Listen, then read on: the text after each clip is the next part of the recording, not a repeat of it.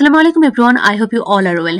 We know that econometric model and mathematical model both are important for our economics, but there are differences between econometric model and mathematical model. In this class we will know about difference between econometric model and mathematical model. Econometric model. Different statistical tools is used in econometric model to analyze economic phenomena or economic theory. Mathematical model is used to express economic theory as mathematically.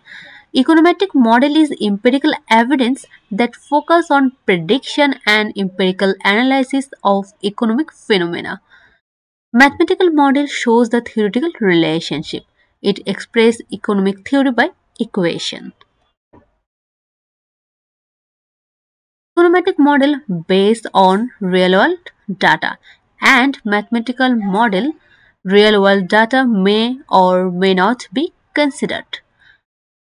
Error term is included in econometric model. Econometric model shows the relationship between dependent-independent variable and error term is included in econometric model. Error term is absent only shows the relationship between variables.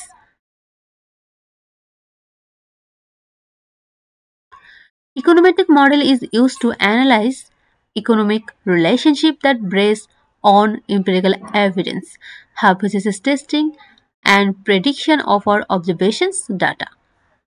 Mathematical model is used to analyze economic relationship. Thanks for watching. Next class we'll discuss another topic of our course.